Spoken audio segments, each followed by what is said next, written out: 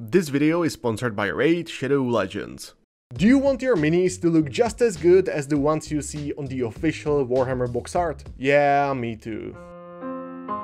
Is what I would say when I started, but after studying all that precisely painted Warhammer, I finally figured out the main methods that you can use on any mini so it looks perfect. So what are these methods? Well, it's better if I show you right at the source.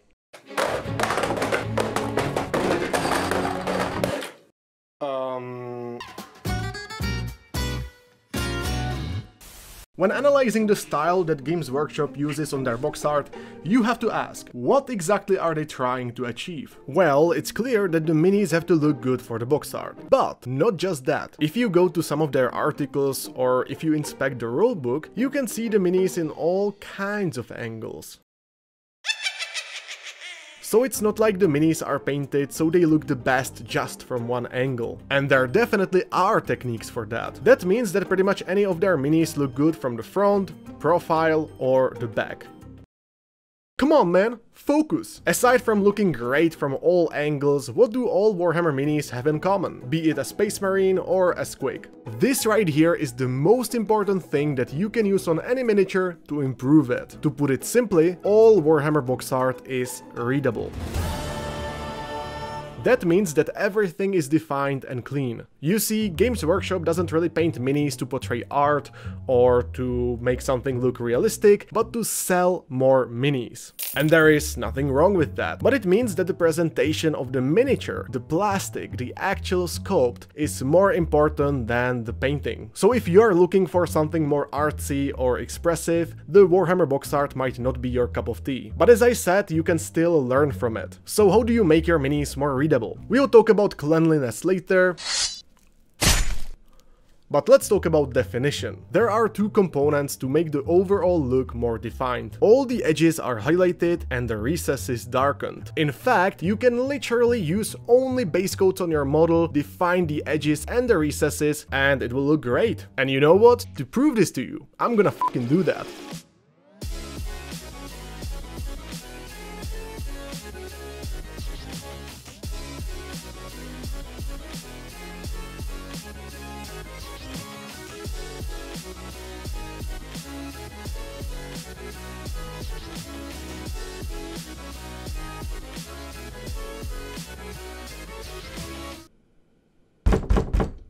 Hey you! Did you know that this video is sponsored by Raid Shadow Legends? It's free to play fantasy RPG with millions of players! Oh, so kinda like... whatever you say, it's better. With over 650 champions, you can build teams for a campaign, dungeons or PvP for glorious melee combat. So they don't have archers? I mean, yeah, they do have archers. Or magicians? Yeah, they do have mages, but that's not the point. If you download the game now, Raid are running a special 12 Days of Christmas event for new players.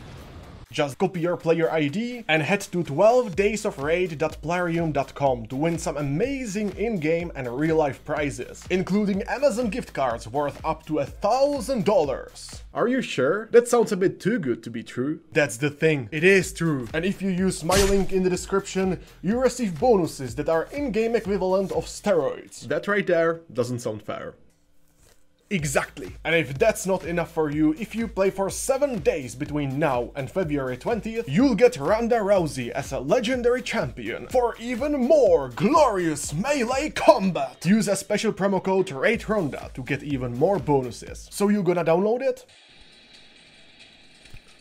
What's that?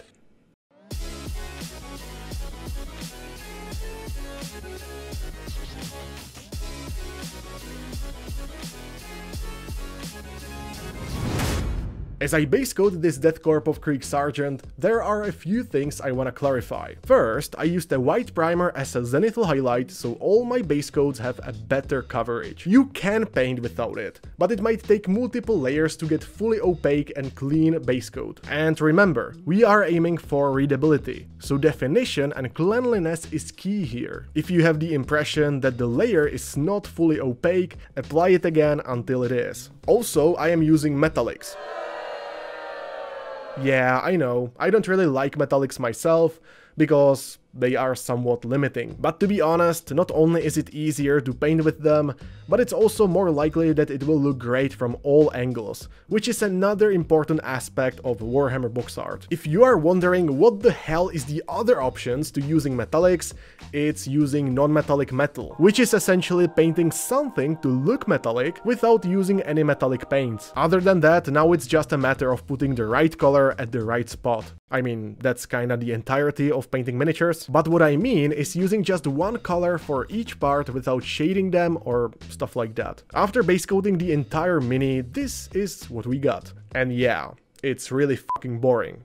But it's clean. Which is not saying a lot, because you could literally take just one color, paint the entire miniature with it, and say that it's clean. However, what it's not is defined, because there is no clear separation of elements. As I said, Games Workshop uses mostly two things to define their miniatures: recess shading / blacklining and edge highlighting. So even on the box art you'll see minis with flat base coats that have these two additional components. Believe me when I say that adding these will make all the difference. And remember when I said that we will talk about cleanliness later? Yeah, I will expand on that in a little bit, but as you can see, just using fully opaque and clean base coats will do the trick. Now, however, I am adding all that necessary shading. With a very thin brush, I apply straight black paint into recesses. Okay, hold up. Right now, you must be like, Zumikito, why bother doing that when you can apply washes on your miniature? Okay. If you think that it's a good idea to apply acrylic wash over the entire miniature, you either haven't tried it enough times, or, hear me out, you are smoking crack. You can't tell me that Games Workshop painted this by applying a wash over the entire mini. That just cannot work, and I know that because I painted 45 white Space Marines like that, and it took fucking 6 months! That's because I spent all that time cleaning the wash with my base coat color, which was white! Sorry, I got a bit too emotional there. So precision recess shading like this is much better. And even though some people call it blacklining and you can use black for this, it's absolutely fine to use any color that is darker than your base coat. Hell, you can even use those brown washes, but why not just thin down your regular brown paint? Okay, before we move on, a few more things. 1. You absolutely can use washes, but it's better for textured parts, like this one right here, to save yourself time. 2. Oil washes are more convenient because they run just into recesses and you can fix them later, and I talk about them in other videos. 3. Most likely, even when you blackline your minis, you'll have to fix some of the mistakes later, like for example when you make the blackline too thick. However, it's still faster than fixing the mess after washing the entire mini. And 4, do whatever you like. As always, this is just my recommendation, and if you don't like it, don't do it. When you compare these two next to each other, it's pretty obvious that the right one is more defined, because there is more depth. This is why every miniature looks better once you apply a wash over it, but when you do that, you lose that clean finish. Using recess shading, you keep the cleanliness and make the mini more defined. But do you see this part? Yeah, it's too soft for recess shading, so I'll have to apply a few layers over it to shade it. However, let's define our miniature further with edge highlights. When it comes to edge highlighting, Games Workshop actually applies multiple ones. This can be seen on this incubi I painted a while back. I applied like 3 different paints on most edges. To do that, simply start with a bit thicker highlights that are not as bright, and then paint thinner and brighter highlights inside of the previous one. Not all edges require multiple rounds of edge highlights, and just one round is enough. Keep in mind that miniature painting should be fun, and doing 3 rounds of edge highlights on the entire miniature sounds like the opposite of that. Also, more soft edges like the ones on the fabric can't be too bright, because it would look weird. Sometimes I stretch the layer too much, so to fix it, I come back to the base coat and make it thinner. Never think that painting minis is straight linear process. There is a lot of back and forth going on, and you can always fix anything that you don't like.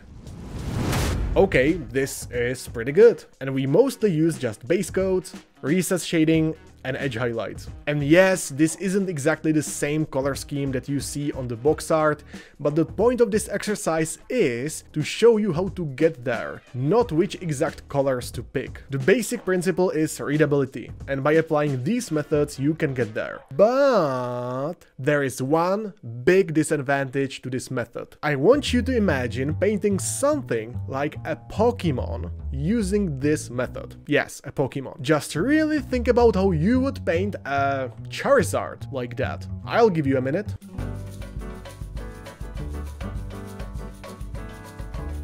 Okay, now, if you actually gave it a proper thought, you are either like, come on man, Pokemon are stupid, to which I will reply, no, Pokemon are awesome, think again, but more importantly, you came to a conclusion that using this method on Charizard is not happening. Let me explain. You see, one thing about most Warhammer minis, and I really have to emphasize most because it's not all of them, is that they are very good for beginners. Most of their minis have a good amount of details, sharp edges and recesses. So by using very simple painting methods, you can get great results. However, if you picked something like a Charizard or other minis that don't have sharp and defined details, GW approach doesn't work very well. And hell, even softer Warhammer minis like Squigs or Nurglings, in my opinion, don't look as good painted like that. Okay, so what do we do? If our goal is to have nicely readable minis, we have to find a different way to define them. And because we won't use just one flat base coat, we'll actually have to put in some effort to keep it clean. Let me show you how to do it on this cute miniature of Nurglings. The start is pretty much the same. Just plain old base coats, the deepest shades are filled with black, but then it's all different. I picked slightly lighter green color and covered like 90% of Nurgling's skin, leaving only the deepest shades. This, however, is far from the last layers. But if you progress like that, you'll define the miniature by painting volumes. Tummy of this little guy is pretty much like a ball or a sphere, and therefore I highlight it as such. There are no hard edges, so we are not talking about edge highlights, but volumetric highlights. That's a fancy term that essentially means to paint something to look more 3D-like. As I progress with each layer, I cover less and less with lighter and lighter layer. There is plenty of opportunity to mess up here, but my most important tip is to not make each layer too different, so the transition is not harsh. And the second tip is to make every layer fully opaque, so it doesn't look splotchy. Other than that, it's about practice and patience. This isn't the only way to paint volumetric highlights, although I think it's the most straightforward. If you have a feeling that some of the layers are splotchy or too harsh, you can always go back to that layer and fix it. So the definition in this case comes from the fact that you see where is the light and where are the shadows. And cleanliness in this case comes from the smoothness of the gradients. I painted the other Nurgling pretty much the same way, but because I already explained this approach on the green one, the unedited footage for both will be on my Patreon. In the end, I think they came out pretty great. So two different approaches to make your minis readable. By combining them, you get a miniature that is nicely readable, but also not flat. And that's pretty much it. If you like this video, give it a like, and I wanna thank Raid Shadow Legends for sponsoring this video, because it's sponsors like these that make running this channel possible. I encourage you to try it for free using my link in the description. And see you in the next one.